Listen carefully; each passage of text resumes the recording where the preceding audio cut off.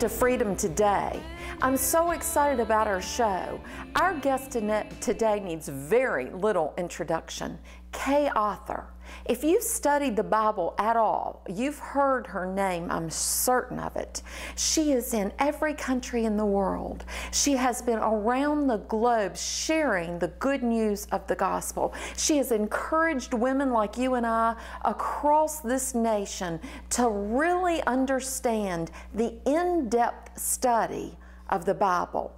I'm so very honored to have her here today as my special guest. I want you to enjoy today's show. One word I can say about Kay Aurthur: transparent. She leaves no stone unturned. You will be amazed as you hear her personal story, her testimony that you may not have been aware of. She hides nothing. The truth of the gospel has radically changed her life and set her on a course that has changed millions of lives across this world. So please join me as we listen to her personal journey. Kay Aurthur on Freedom Today.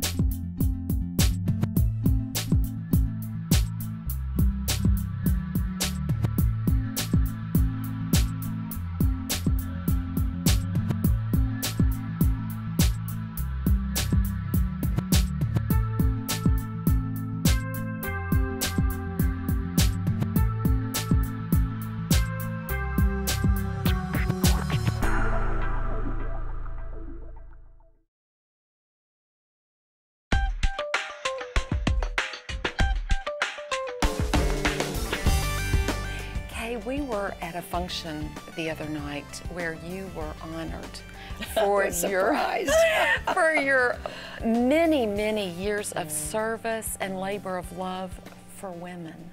It was such an honor to be in that room, and what you have done across this world for women amazes me. You've written so many books. You've given so much rich wisdom.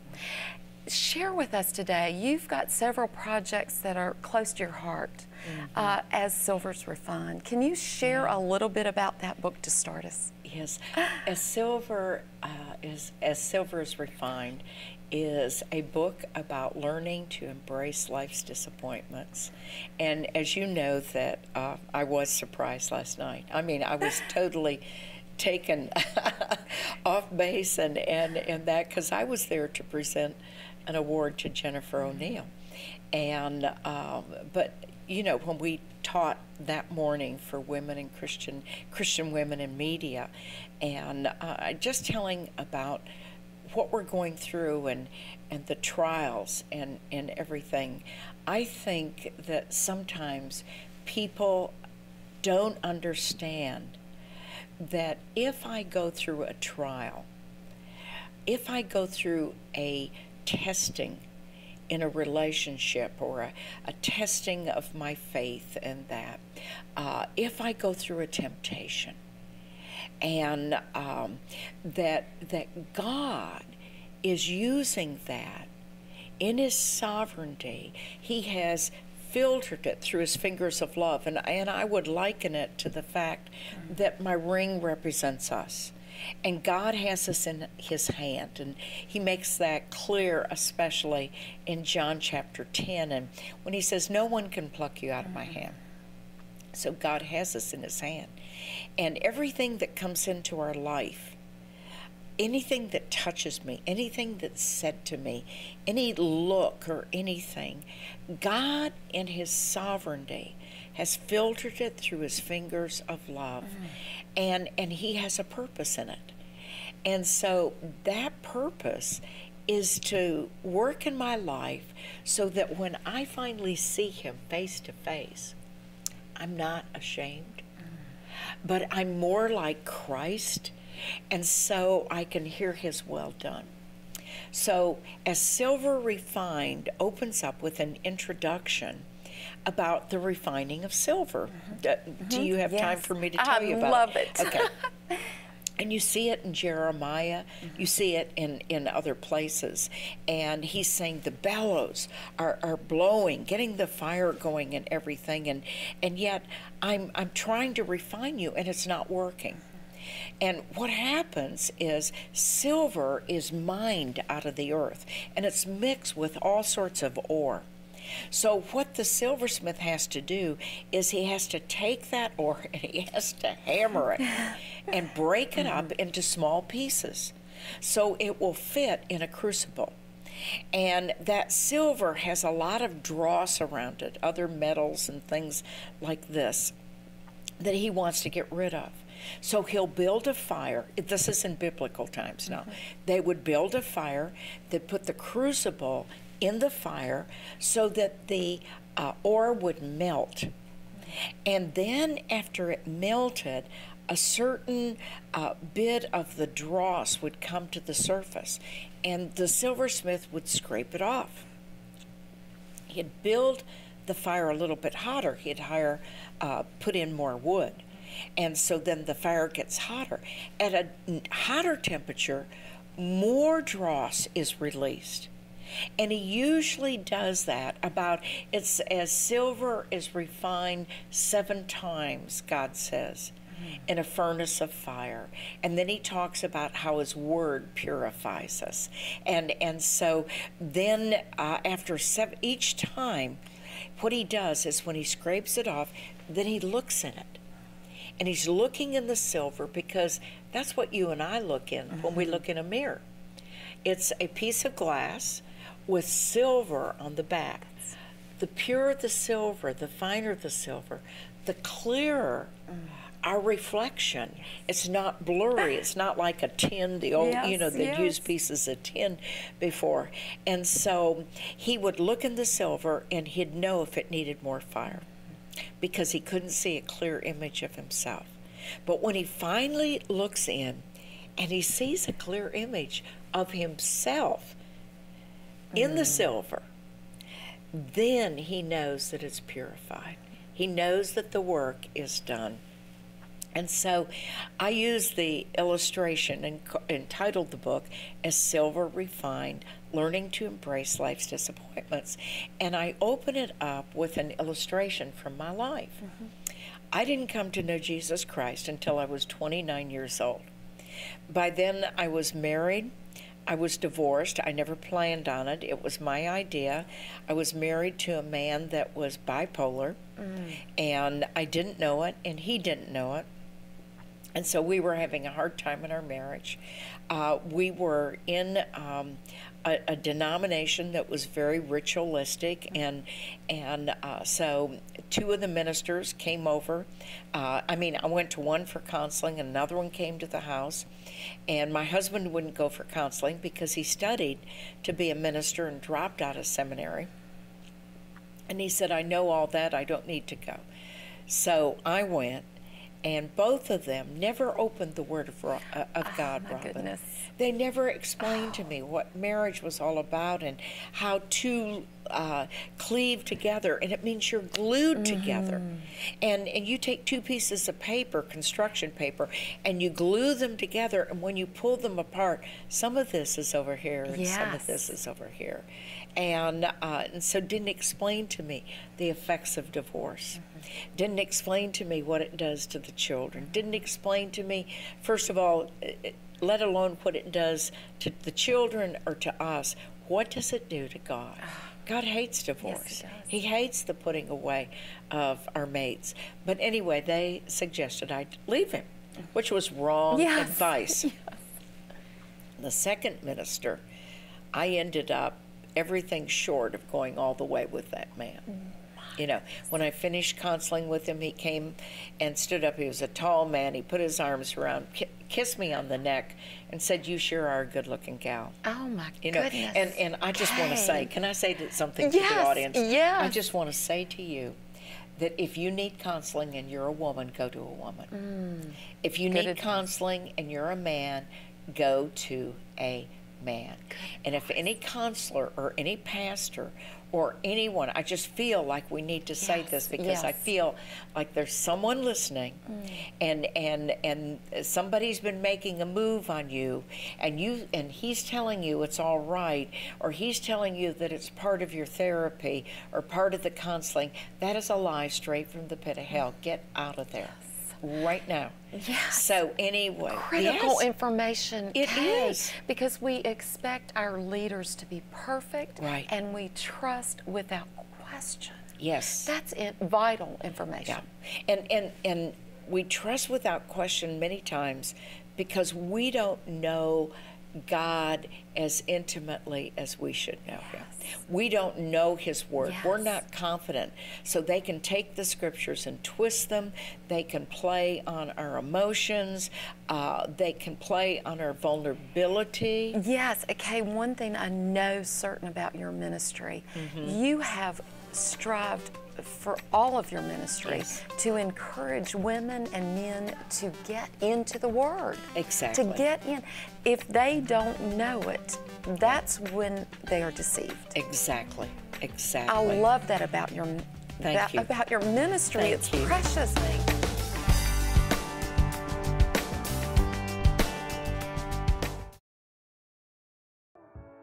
We are Precept Ministries International. We exist to establish people in God's Word. In small group Bible studies in every state in the United States. In Bible studies all around the world. In 150 countries and 70 languages. We exist to establish people in God's Word through training workshops where you can learn inductive study techniques and skills to be an effective small group discussion leader. We exist to establish people in God's Word. As a domestic and international mission that disciples men, women, children, and students of all ages. In developing countries like Uganda, Tanzania, Kenya, Zimbabwe. We exist to establish people in God's Word. We exist to establish people in God's Word by training children, teens, and students of all ages to study God's Word so they can stand in a lost generation. We exist to establish people in God's Word. We're a ministry funded by people whose lives have been changed by inductive Bible study. By becoming firmly grounded in truth. By walking closely with Jesus Christ. We exist to establish people in God's Word. As a training and conference center in Chattanooga to our training centers in Canada and South Africa and Romania. We exist to establish people in God's Word. As an author and publisher of Bible study materials and curriculum. As a training organization. As an international mission. As a student ministry. We exist to establish people in God's Word. As a study tour guide to biblical lands where you can learn God's Word where Jesus walked. As a call center and bookstore. As a daily radio, television, and online teaching program. As a network of men, women, boys, and girls passionately studying the Word of God for themselves. As a pastor's resource and friend. We are Precept Ministries. We are Precept Ministries International. And we exist. We exist. We exist to establish people in God's Word. Won't you join us?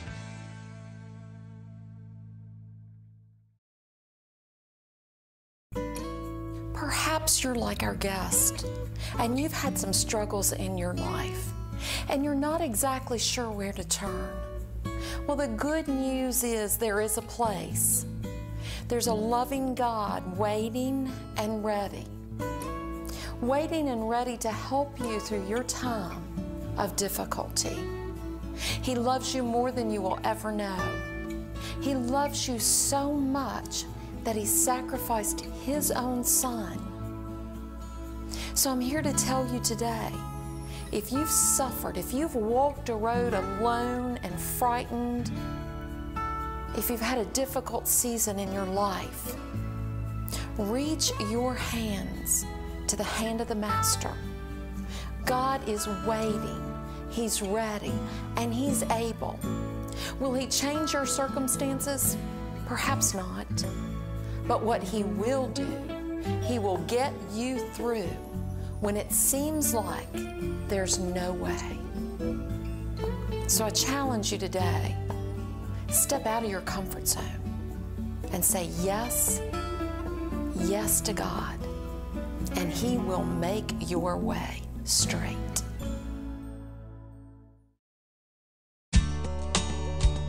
Do you love Kay Aurthur's teaching?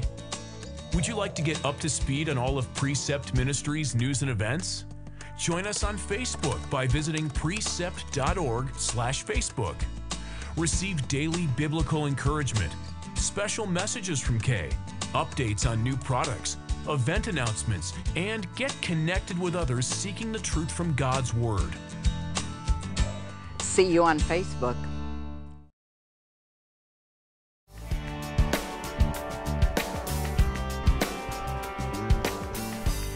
Kay, tell me a little bit more about your story. Okay. It's quite a story. And you know, I think there's a verse in the Bible, and it says, and He called her beloved when there was nothing lovely about her. And what happened was I divorced my husband. I shook my fist in the face of God, and I said, to hell with you. I'll see you around town. I had a knowledge of God.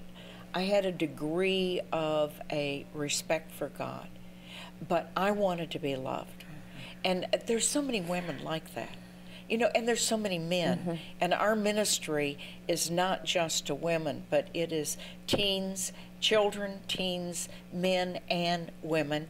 And we are teaching them how to discover truth for themselves, how to study the Bible so that they know truth, so that when they get counseling, like I got, they won't fall for it. And when the pastor, the minister, you know, put his arms around me, and then I went to stay with him in his house and his wife, and then here I am, you know, enticing, well, this man's enticing me, and I'm being enticed. And I mean, you just, you know, my pastor used to say, sin will take you farther than you ever wanted to go. It will keep you longer than you ever intended to stay. And it will cost you more than you ever expected to pay. Oh, how true. And that's what happened. You know, and the Bible says that we have sunk into a pit that we've dug with our own hand. So to make a long story short, I had 2 boys by Tom. I left him, and I went out, and I, like the song goes, I looked for love in all the wrong places. And so I became what I thought I would never become, and that's an immoral woman. Now, I had those tendencies and that sensuality in my life, but I was restrained by the idea that I was going to be a virgin when I got married. Well, once I got married and left my husband, then I just went downhill.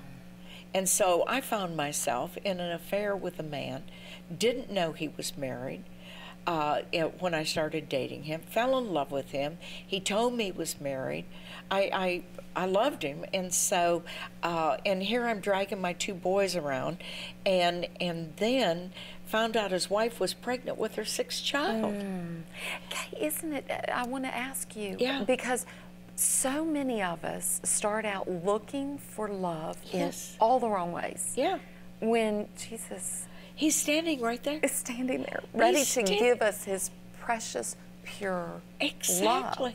Tell me more. So anyway, I thought someday I'm going to stand before God. And I thought, I've got to change my life. So there was that fear of the Lord. I just wrote a 40-minute Bible study on the fear of God. But anyway, so there was that fear of God. And then I decided, okay, I'll get my act together. So I'll stop being immoral. I'll stop doing this. But there's a verse, and it's in Romans 7, and it says, the good I wanted to do, I couldn't do. Yes. And the evil I didn't want to do, I did. Yes. And he says, oh, wretched man that I am, who will deliver me from this body of death? Because the Bible says if you commit sin, you become the slave of sin. Yes. So there's chains around you. You can't do what you want to do. So on July 16th, on July 15th, I went to a party, took my 2 boys, and there were Christians there. And a Christian that it's quite a story, but anyway, from my past, said to me, why don't you quit telling God what you want and tell him that Jesus is all you need? And I looked at him and I thought, you're talking about Jesus at a party? How rude. And so I had a beautiful mink stole. I threw it over my shoulders, went out of the house, got home. The next day, I worked at Johns Hopkins on a research team. I'm a nurse.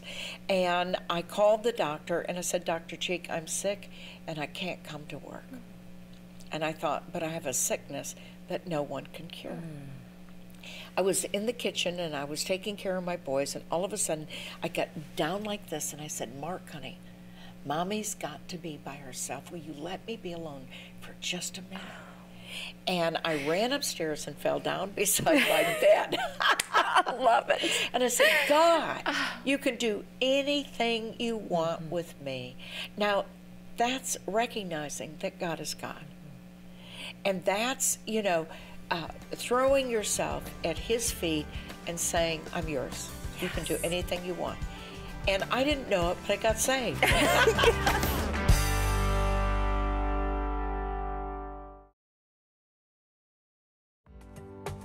If you're viewing this show today, please email me and let me know.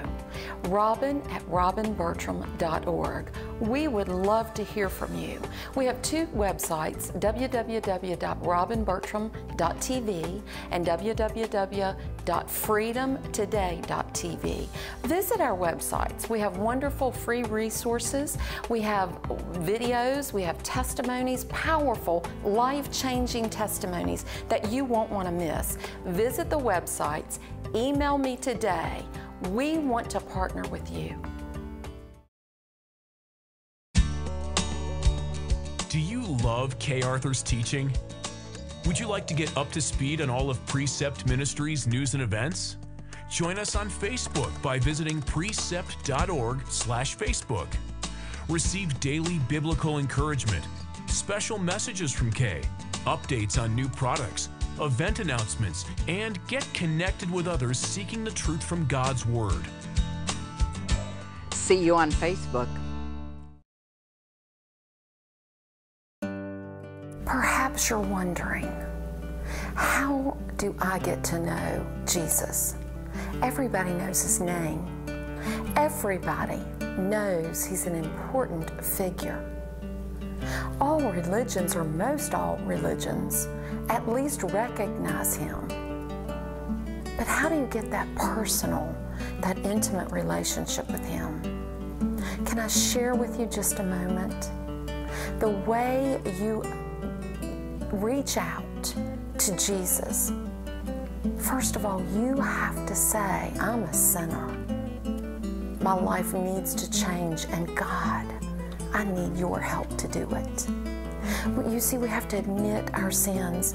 All of us sin, and we all fall short of the glory of God. No one's perfect. No matter what you've done in your past, God is ready, willing, and able to say yes to you if you will say yes to him. So my friend, start today.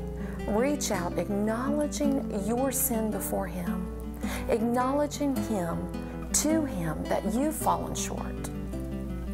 Ask him to help you, and each and every day have that time that you come before him and say, Father, today, Jesus, I submit this day to you. I accept your will for my life. Now please wash away my sins and forgive me. And God will say yes. And you, my my friend, are part of the family of God. It's that simple.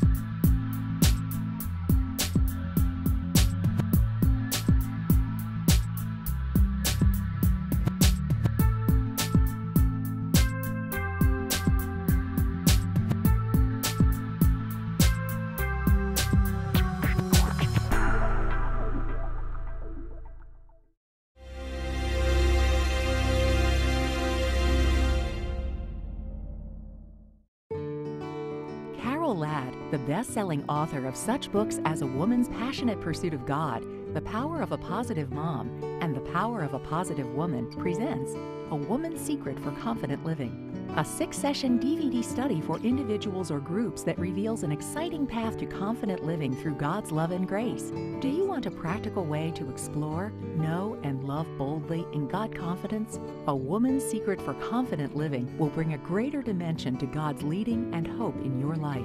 A Woman's Secret for Confident Living by Carol Ladd.